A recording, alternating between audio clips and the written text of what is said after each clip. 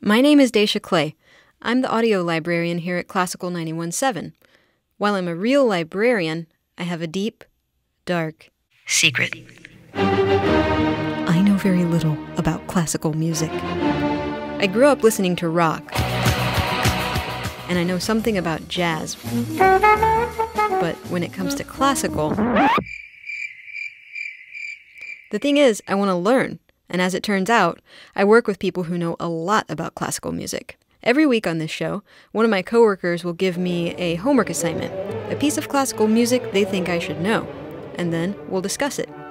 Come learn with me in the classical classroom.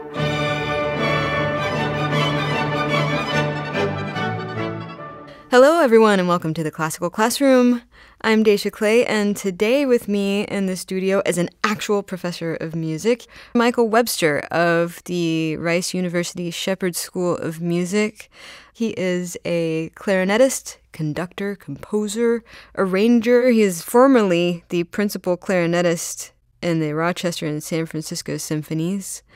He's also the artistic director of the Houston Youth Symphony, and we will be featuring all music by the Houston Youth Symphony in our show today. Michael, welcome to the program. Thanks. I'm happy to be here.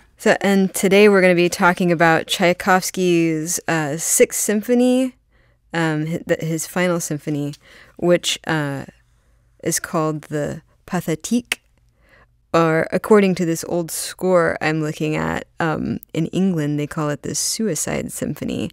And it says here that 9 days after its first performance in Petrograd, he died of cholera in 1893. Well, but this symphony does have a fascinating backstory, and made all the more fascinating by the fact that Tchaikovsky wrote copious numbers of letters to his brother and his nephew. Mm-hmm. So we have an extreme amount of documentation of what Tchaikovsky was going through while he wrote the piece. Really? But what I'd like to do is to start with the music, okay, and save the backstory for later. Okay. Because this is some of the greatest music ever written by anybody. Okay. And I thought it would be fun for our audience to put themselves in St. Petersburg in 1893 and imagine that they are part of the educated Russian audience that is about to hear the world premiere of a new piece by the most famous composer in the world. And so we, the Russian audience, sit in our seats and we see on the program a four-movement work. Adagio allegro non troppo is the first. Allegro con grazia is the second. The third is Allegro molto vivace. And the fourth is Adagio lamentoso. And the first thing we will look at is, oh my goodness, the fourth movement is an Adagio lamentoso. What does that mean? It means a sad, slow movement, okay, a lamenting movement. And that was unusual to put that at the end? It was not only unusual, it was unique. I don't think it had ever happened before in the history of symphonic music. Wow. So we sit in our seats and we're about to hear the Symphony Pathetique, as it's now called. The word Pathetique did not appear in that program, by the way. It was just Symphony number 6. And we hear the opening slow introduction. So Pathetique was sort of just a name that people gave it later? Tchaikovsky gave it himself. Oh, he did? He did. It just wasn't in the program? He did. Okay. But he didn't decide upon it until after the premiere. Okay. Okay. Let's hear it.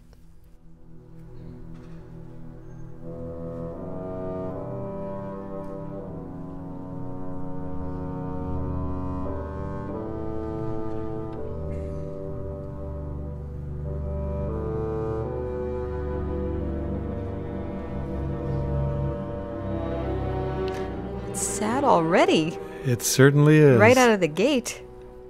Yes, so you would have to describe that as gloomy at best. Yeah.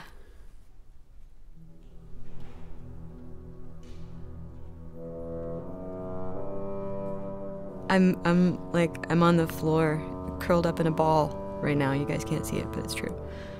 So it starts off morose, and you heard this 4-note theme in the bassoon happening 3 times. Yes. La da dee da. I like to call that the sighing motive, because the last two of the 4 notes are a downward minor second, the smallest interval that we have. Ti-ram. And that downward interval becomes very important throughout the piece. And I'd like to point out how Tchaikovsky, in his later years, was the master of composition and how he took small motives and built a whole symphony around them. Now, after that slow introduction, we have the Allegro non troppo, and let's hear what happens to that bassoon theme in the Allegro non troppo. Okay.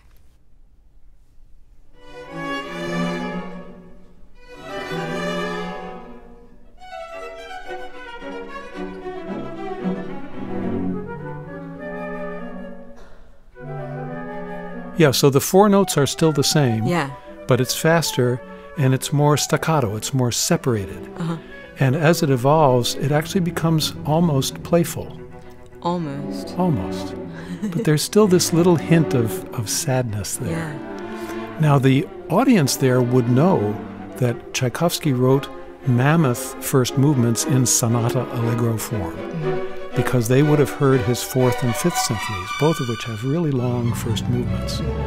And the sonata allegro form typically has a first theme group, a second theme group, and then a long section called the development, where those themes are developed, and then finally a return of the first and second themes, and then a coda.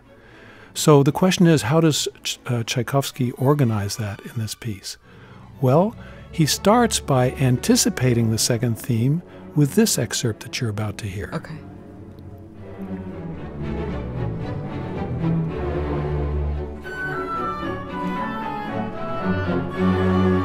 And you hear the downward scale, first in the double basses and then in the upper winds. Yeah. So that's like that two-note motive that has now become a four-note motive going down the scale. And as you can see, it still sounds almost happy at this point. Yeah. But then the orchestra really picks up steam and the brass come in with the same music but in a much different mood. So bombastic. It is, and so you. as you can see, the mood has changed dramatically at least 3 times so far, and we're only a couple of minutes into the movement. Yeah. Then an extraordinary thing happens, which is that this bombastic music settles down and actually comes to a complete halt before the second theme. And that was unusual, because usually the second theme would appear. You know, it might be contrasted from the first theme, it usually was, but in this case the music stops. And then we have a theme based upon those 4 notes going down, but in a completely different mood. Listen to this second theme, one of Tchaikovsky's most famous.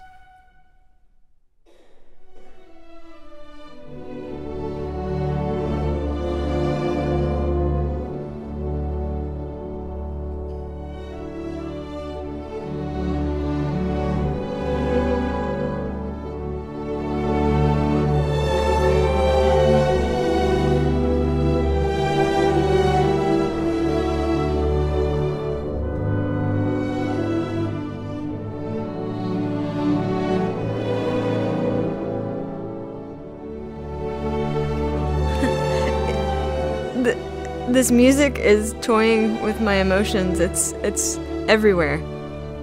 It really is.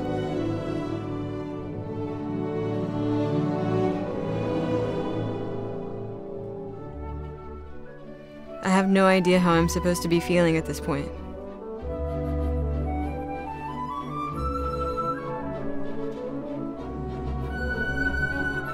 And here, suddenly, there's something that's quite optimistic because the scale reverses itself and goes up. Yeah.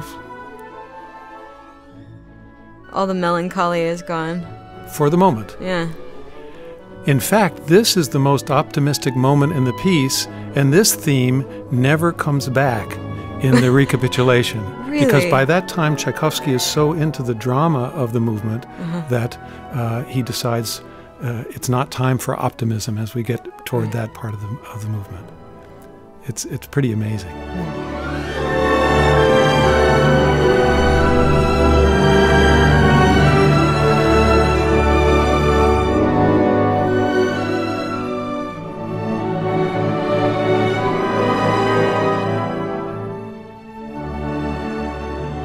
So now we're ready for the development section. Okay.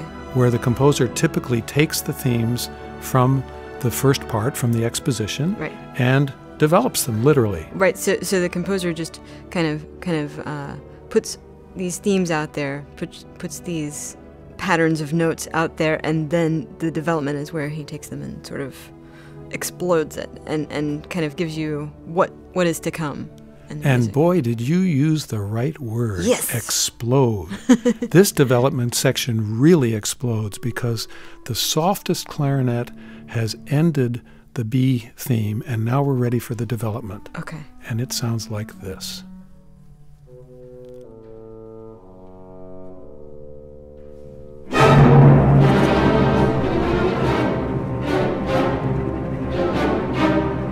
Dacia, I saw you jump at that chord, and audiences do. Wow. Now listen to what happens to the four-note theme right here.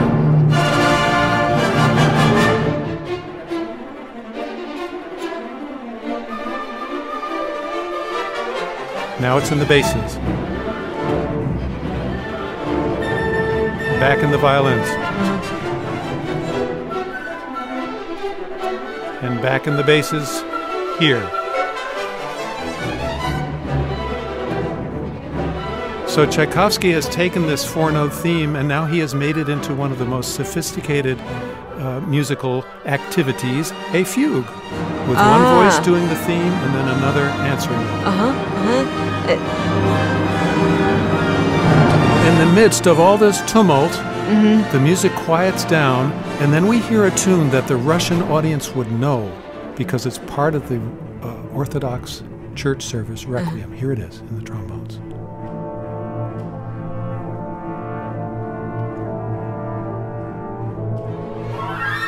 And then it goes on from there. What is that doing in the middle of this piece of music? Well, that's part of the unspoken program. Now, for your listeners, we musicians use the term program. Of course, it's the program with the written notes. But also a piece of music can have a program in the sense of having a story. Like the tone poems of Richard Strauss, where he tells the story of Till Eulenspiegel, or he tells the story of Don Juan. Now, Tchaikovsky, in his letters, told us, he told his brother and his nephew, that this symphony is the story of his own life, of Tchaikovsky's life. And Tchaikovsky always felt that he was, in a way, a victim of fate. And in this symphony, we've already noticed it's going to end with an adagio lamentoso. So that already forebodes something. Right.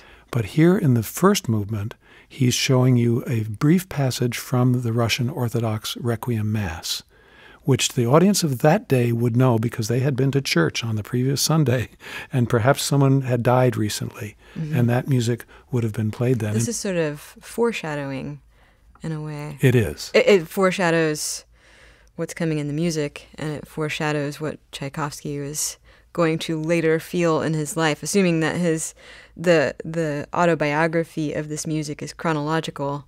It's sort of... Yes. Yeah. That's exactly right. And now I'd like to play one more excerpt from the first movement because I mentioned recapitulation, where the themes come back. Okay. Well, in this case, the recapitulation of the first theme is so covered that you might not even notice. Yeah. It's covered only thematically, but it's actually screamed fortissimo by the entire orchestra, whereas at the beginning, you remember, it was rather soft. Yeah. This is the recapitulation.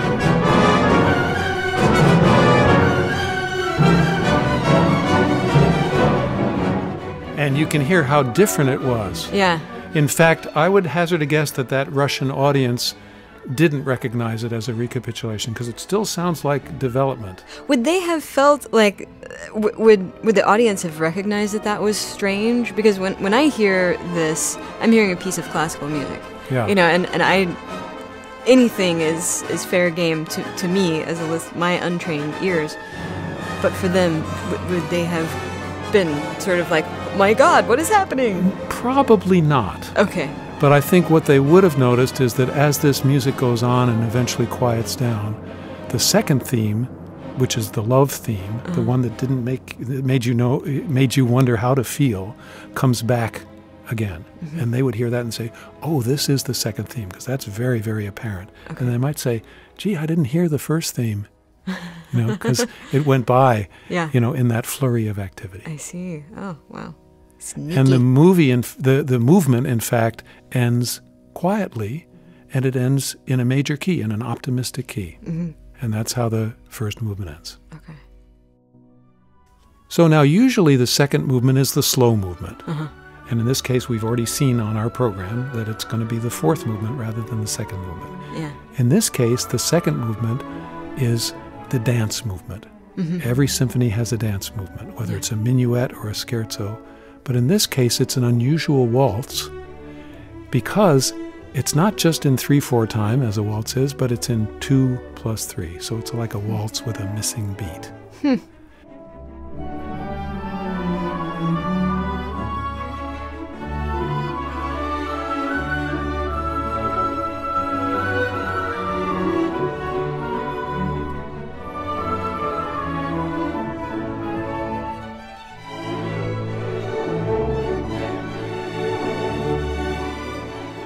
Then we go on to the third movement. Okay. The third movement is sort of a combination of a scherzo, which is the usual joke-like movement. Right, and it's I've learned it's very rapid fire, sort of upbeat. It is faster. indeed, Yeah. and in this case, the scherzo morphs into a march, into a triumphal march. So let's hear the beginning of the third movement, the scherzo part. Okay.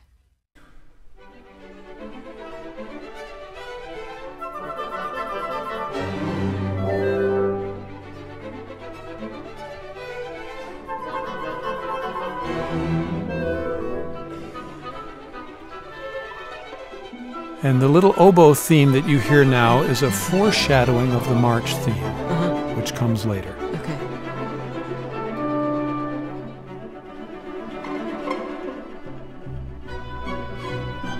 So is that just acting as a sort of transition into the final movement? No, this third movement is huge. Okay.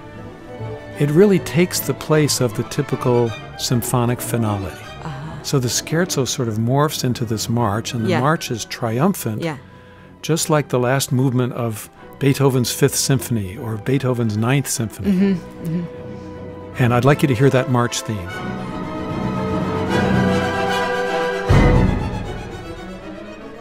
Here it is.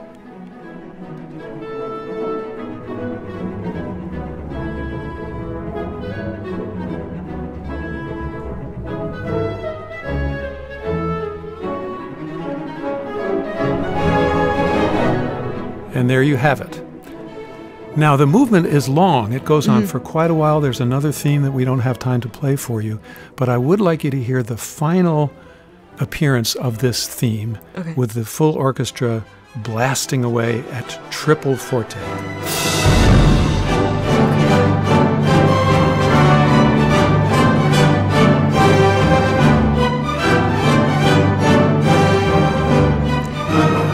Sounds like Star Wars. It certainly does. The victory march at the end. It's definitely a victory march. And of course, the symbol tells you that we've arrived at the victory. Yeah. I just keep thinking, since I know that this is an autobiographical symphony, like what periods of Tchaikovsky's life he was depicting, and I'm imagining that was when he, rose to fame, and he was, making bank, and he was doing really well. And you're being absolutely well right. You are absolutely right, because by this time in his life, Tchaikovsky was wealthy and world famous. Yeah. So this is his triumph as a composer.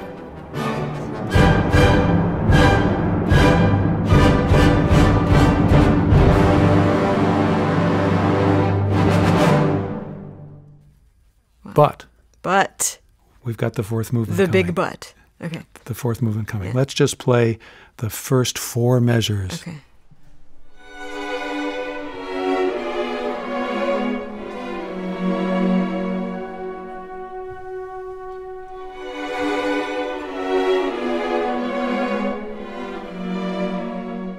that's the first theme. Notice that it is still downward scales, which lend an air of mournfulness to it. Yeah. And then you have yum papi, that little sighing theme. Yeah. So this music actually relates to the first movement very strongly, the downward scale and then the sighing motive, which happens throughout. Now, because it says lamentoso, you know that this is going to be a lament. Most laments, though, have a moment of redemption in the middle. And this symphony does, in the sense that the second theme of the last movement is also a downward scale, but with a totally different mood. Here's the second theme.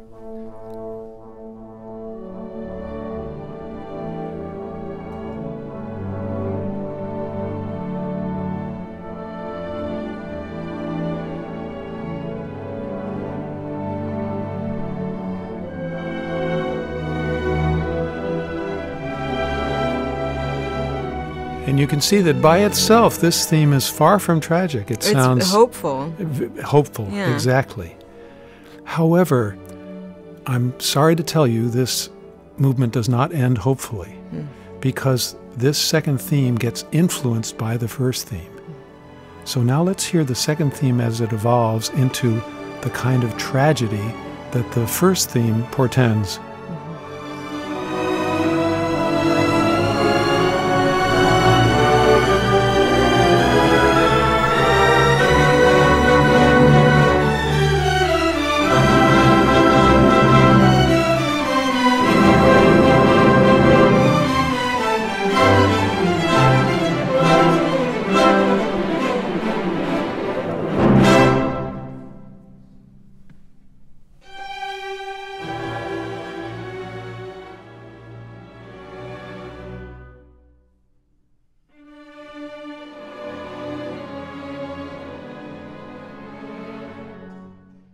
And what could be more tragic than that? Whew.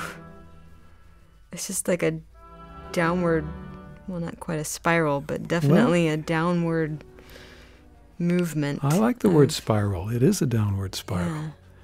And then the movement ends sadly. Mm-hmm. You can hear the heartbeat and the double basses coming up.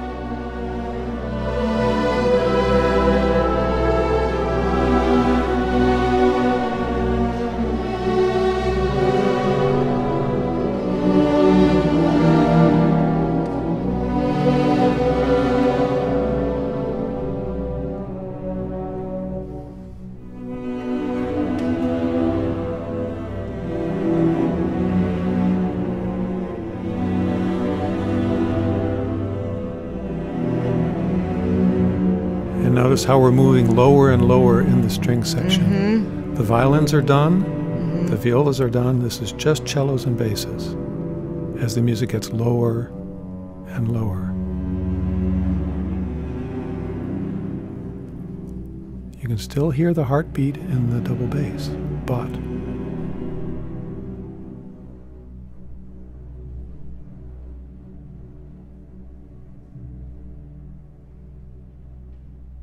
heartbeat starts slowing down.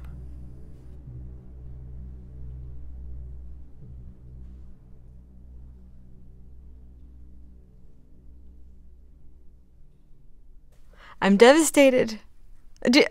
Did audiences just sit in their seats going, oh my God, what has happened? I mean, he just... Well, I was very, very pleased that our audience for the Houston Youth Symphony performance in November sat totally silently for 12 seconds. Yeah. That's a long time. Yeah. And then they erupted in the usual ovation. The audience in Tchaikovsky's day didn't know what to think of this. They had never heard a piece end like this. Mm-hmm. And the reception was actually somewhat lukewarm. Really? Yes.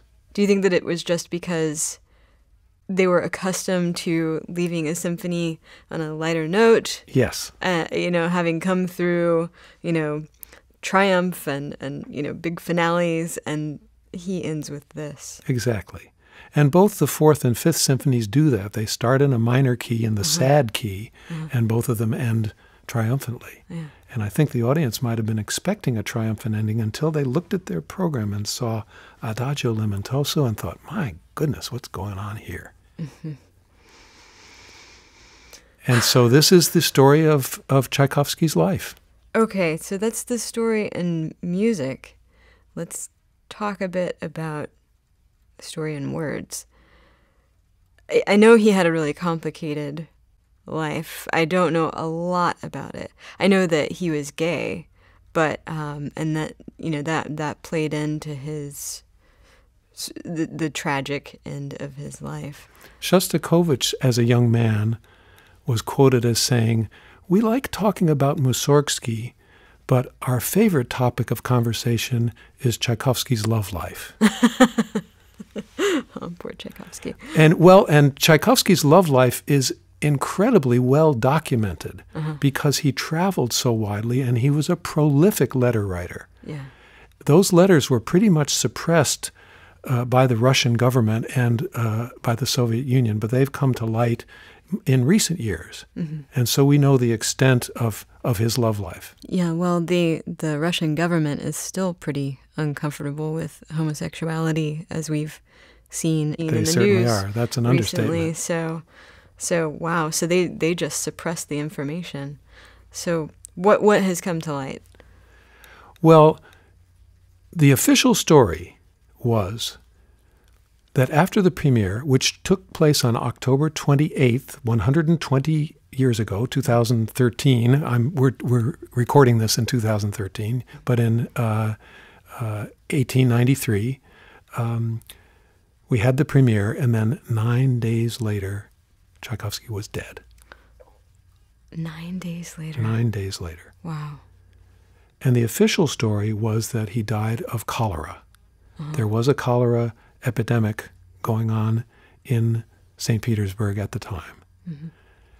And it has been discovered since then that sometimes restaurants would put unboiled water in with the officially boiled water in order to cool it off a little bit for their customers.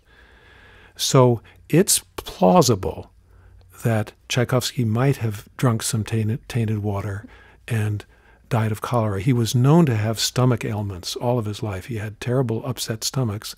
And in fact, one of the known facts about his end was that he delayed being treated for a couple of days because he thought it was just one of his usual stomach ailments. So then we had the official story from his brother Modeste and his doctors that he died of cholera. But their stories didn't necessarily jive in terms of the specific day that this happened or the specific symptoms. Mm-hmm. So Tchaikovsky being, the world-famous composer, immediately there were rumors spread about his possibly having committed suicide.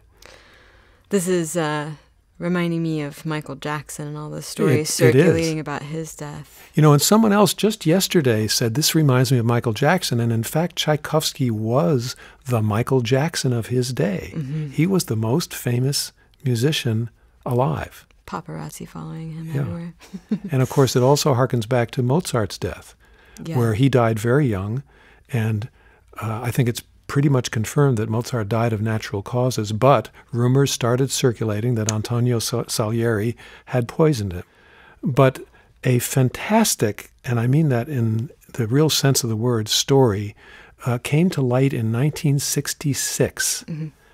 Alexandra Ivanova, a Russian musicologist, was told by more than one source that there had been a court of Tchaikovsky's peers at the law school that he went to when he was a young man, most of whom were gay, and that there was going to be a scandal involving the son of a nobleman, and that Tchaikovsky, therefore, was sentenced to committing suicide. I don't believe that story. It didn't come to light until decades later. Mm-hmm. And in my research of Tchaikovsky, I don't see any reason why he would have had to fear a homosexual scandal, because he was a favorite of the Tsar, and the Tsar had many homosexuals in his court. But wasn't it that, sort of in that day that, I mean, gay people have been around since humanity has existed, but it's only recently that it's become okay for people to be out of the closet. It was fine for people to be gay then. You just didn't want the news getting out. Was that the case in Tchaikovsky's situation, the people that he circulated with? Tchaikovsky was very, what shall I say? He covered up his homosexuality. He didn't flaunt it at all. Mm-hmm. There were other men of Tchaikovsky's age who were much more openly gay than he was. Okay, so there were people who were openly gay. And so, some of them worked for the Tsar. Some of them were the Tsar's head honchos. Yeah. And so the Tsar, even though it was officially frowned upon both by the church and the government, they would just, look the other way. Right. In the case of someone who was famous and or rich. And in Tchaikovsky's case, he was famous. And not only that, but in 1888, the Tsar awarded him a pension of 3,000 rubles a year. He was patronized by the Tsar. Yeah. So I myself personally find it unbelievable that Tchaikovsky would fear some kind of a homosexual scandal. Huh. Okay. Well, so what do you think? What do you think the deal was? I think that he probably died of natural causes. Uh-huh.